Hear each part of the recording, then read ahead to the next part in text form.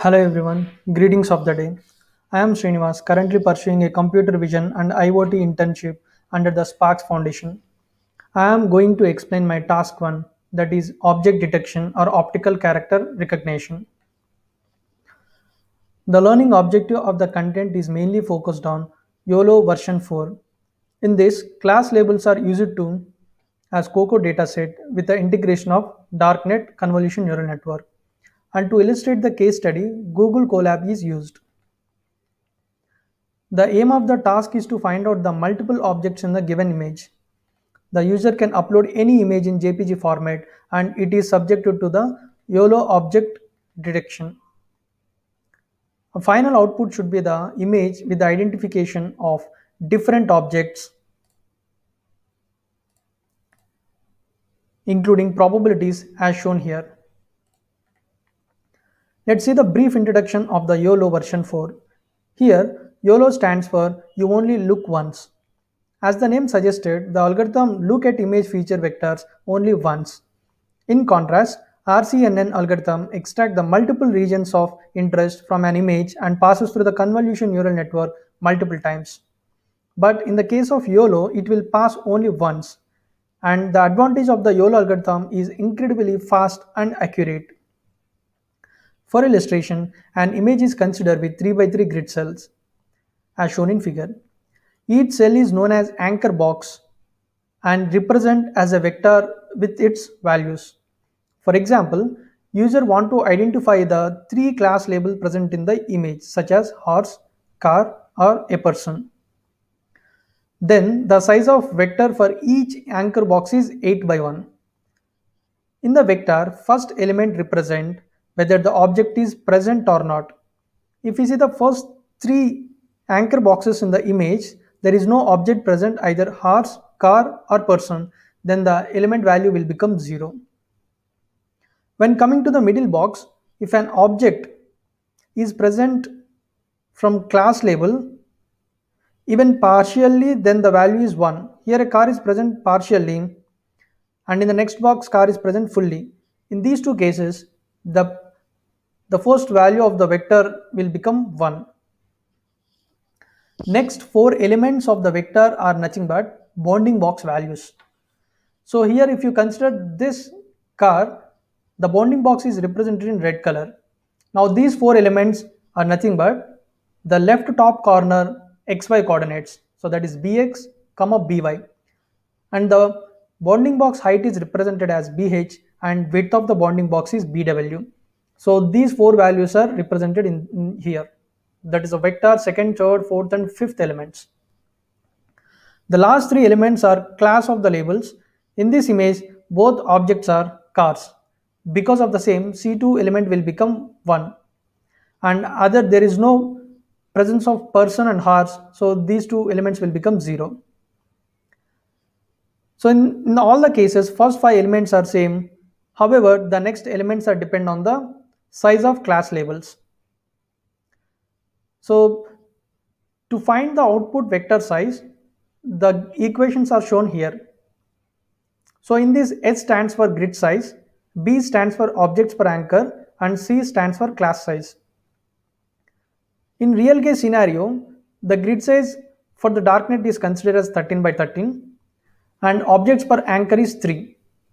So here object per anchor is nothing but, if you focus on this grid, in same anchor box 3 different objects are present like car 1, car 2 and traffic light here.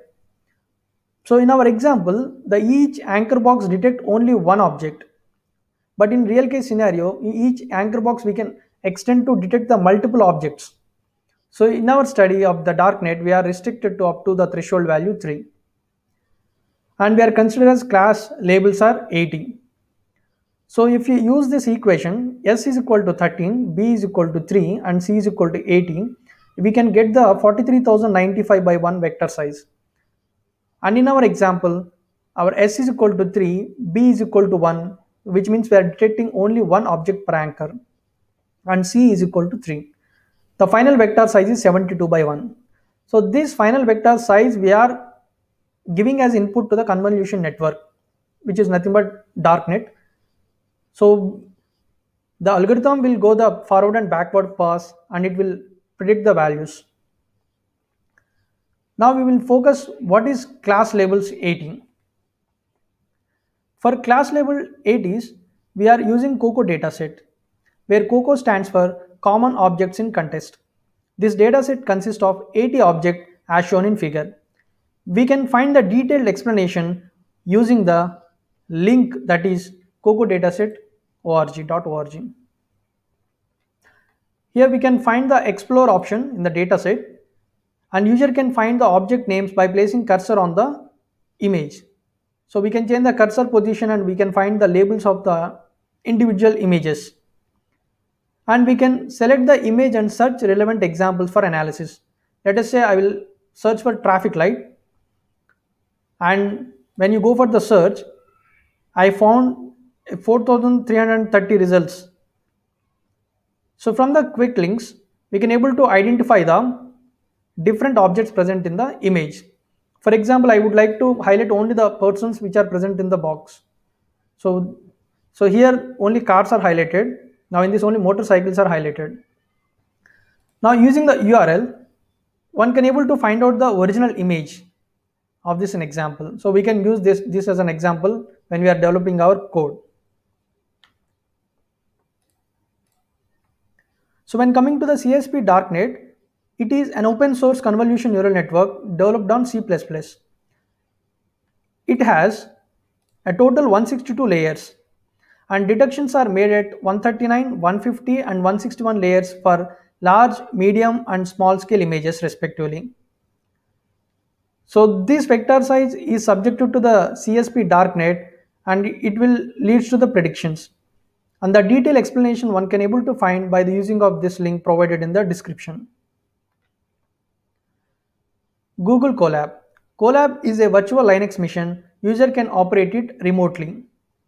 CoLab is a hosted Jupyter Notebook service that requires no setup to use. It means we no need to install various packages such as OpenCV, Keras, etc. The old computers don't consist of graphic cards, then it is a time consuming to run deep learning algorithms. Google CoLab provides the free access to computing resources including GPUs, which is a great advantage, and you only need Gmail account to use this Google Collaboratory. That's it. Let's go to the code part.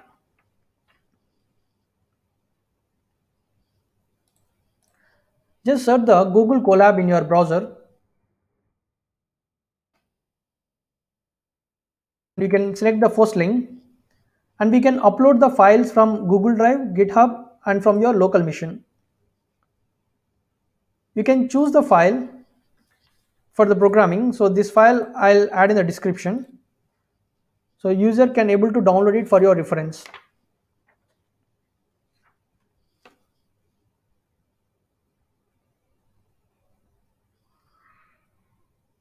So in this, first we need to clone the DARKNET repository from AlexAB GitHub account using this command.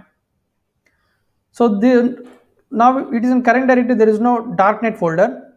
Once if you run this file, the Google start connecting to the virtual machine.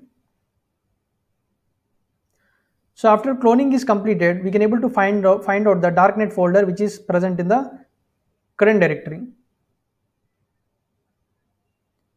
So initially I'll clear all the output statements here.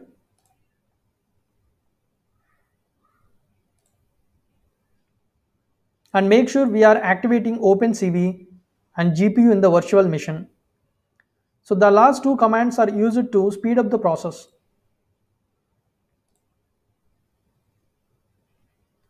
Right, we can able to see the DARKNET folder in the current directory. Now user can also find the version of CUDA which is present on virtual machine, and it is a 10th version. Now here make command is used. It will build the DARKNET architecture using the same user can execute the files. Basically it is written in C++ as stated earlier. It will take a little more time to build the model. So this is the main heart of the program, so which is already ready-madely available in our GitHub. So we can build this DARKNET model. It will take a little time.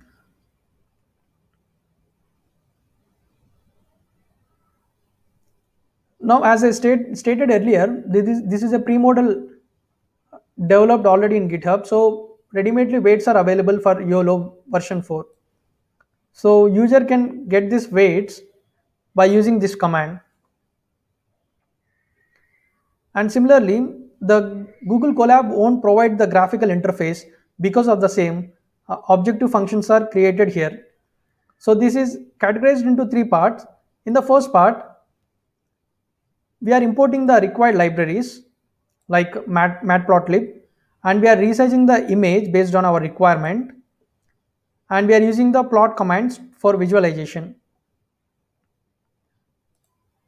In the second part, user can upload the image for object detection from your local machine, and in the third part, user can able to download the processed image.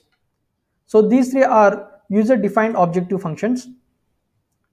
These are helpful for visualization and uploading or downloading the files. Now this is a main command which will give the results for our sample images. So in this we are asking the DARKNET model. So here dot backslash is nothing but current directory command. So we are access the current directory DARKNET model to test the COCO configuration.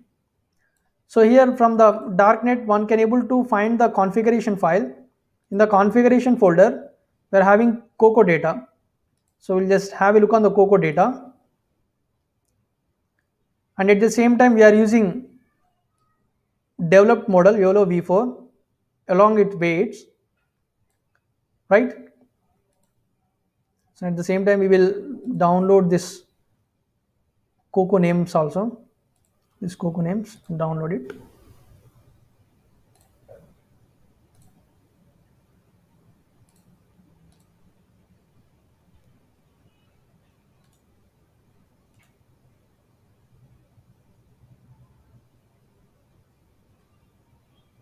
So here in this COCO data, it will take the names from here, data.names. So we can also check this COCO names. So these are all names already we are seen in the website. So total 80 names are there. So we are using this COCO dataset. Now person sample file is also present in the data folder. So we can access that too. We can go to the data file. So in data file, one can able to see the person image. So we can download it. So we are going to apply the YOLO version v4 on this image. So this is the input. So output can able to detect the images with the probabilities that we have to check. Once if it is done, now we can see the convolution layer how it will work. So as stated earlier, so the architecture detects the objects at 139, 151 and 161. So you can see the scale of the image. So it will detect the large images, medium size images and smaller images.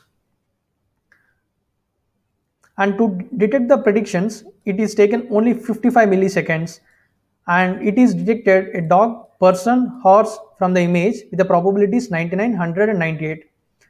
As stated earlier, YOLO version 4 is very fast and accurate.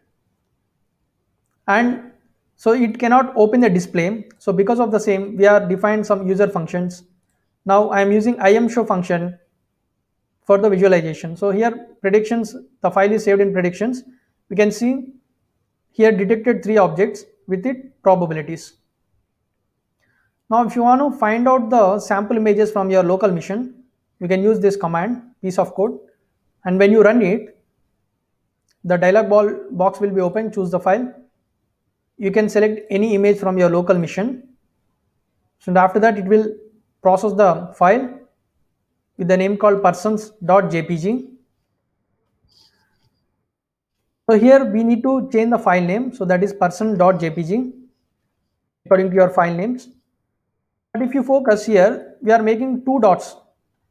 So now your person.jpg is not in the darknet directory, right? Once if it is done, it is outside of that. So that's why we are making here two dots. So your person.jpg is in one step backside of your current directory. Now when you run it, and the convolution will goes, and we are asking the same predictions.jpg in the same command. Now similarly it is detected at 3 stages, and it took 55 milliseconds, and these are the different objects detected from the image. Now by the use of this command, the user can able to download the prediction.jpg file.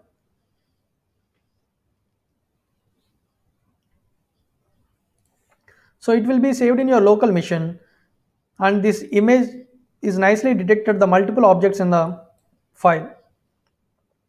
And at the same time it is also detect a person who has sit inside the car. And it also followed the color code, like persons are represented in magenta color, cars are in yellow, and fire hydrant. So here one fire hydrant is also present, which are shown in red color. That's all.